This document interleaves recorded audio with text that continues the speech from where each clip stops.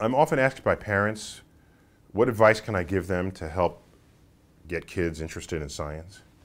And I have only one bit of advice. Get out of their way.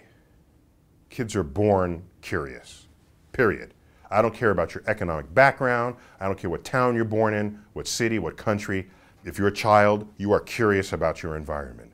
You're overturning rocks. You're plucking leaves off of trees and petals off of flowers and looking inside. And you're doing things that create disorder in the lives of the adults around you.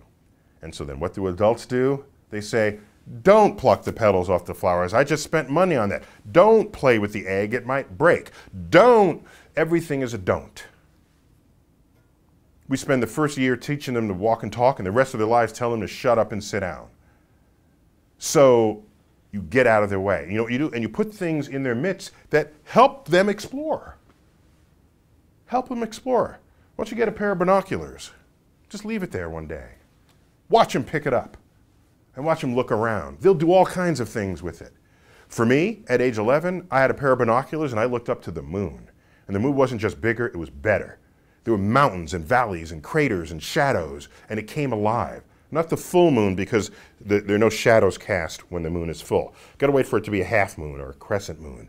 And look at the edge between light and dark with a simple pair of binoculars. I was transformed by picking up a pair of binoculars and looking up. And that's hard to do for a city kid, because when you look up, you just see buildings. And really, your first thought is to look in people's windows. Really. So to look out of our space and out of living space and look up to the sky, binoculars go far, literally and figuratively. That's what got me started on the universe. It might get some kids you know started the same way.